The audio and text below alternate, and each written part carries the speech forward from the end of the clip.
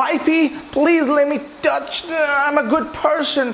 Thanks for this awesome lady.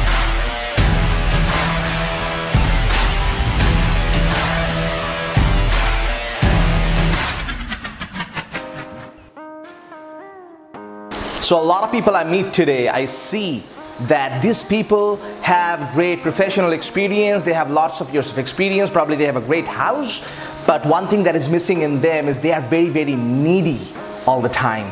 You know, they are always needy, so they can't build that attraction. So when they come to the office, they need everybody's approval. When they get back home, they need the love. There's a difference between want and need. See, want is desire, need repels people. It distracts people, it takes people away from you. So when I see these people, I understand that they're constantly looking for that approval. Hey, I bought a new car. Please like me. Please like my photo. I mean, every single time I go on Facebook, for example, I see a lot of people messaging me. Hey, please like my photo. You know, girls especially like my photos. And sometimes the guys, hey, can I come share the stage with you? Mr. Bishal, I'm a big fan. Can I please come and share the stage with you? Can you give me an opportunity? Can you give me... See, that's begging. That's not request. That's begging. So I see today a lot of professionals with 10-15 years of experience, they are still begging in their life. Hey, my son, please respect me. I'm a good person. Wifey, please let me touch. I'm a good person. Boss, please talk to me nicely. I'm a good person. See, that's begging. And leaders don't beg.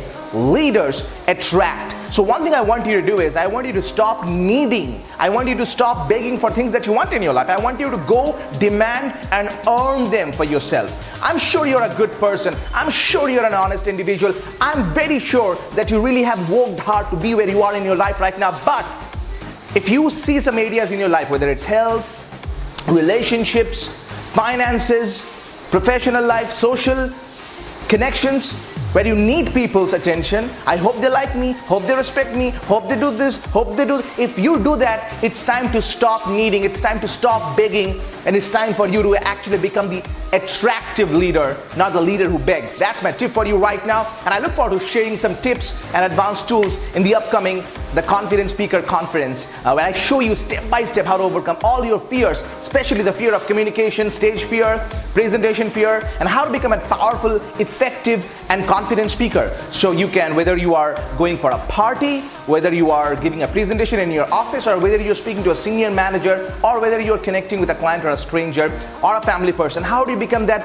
natural communicator? I'm going to show all of that to you in a transformational manner. However, seats are all full right now, so maybe next year you can come, but you can call one of our team members and book a spot for yourself for next year, and we can see how you can be a part of it. Bishal Sarkar here, always reminding you that confidence is not about perfection, it's all about connection.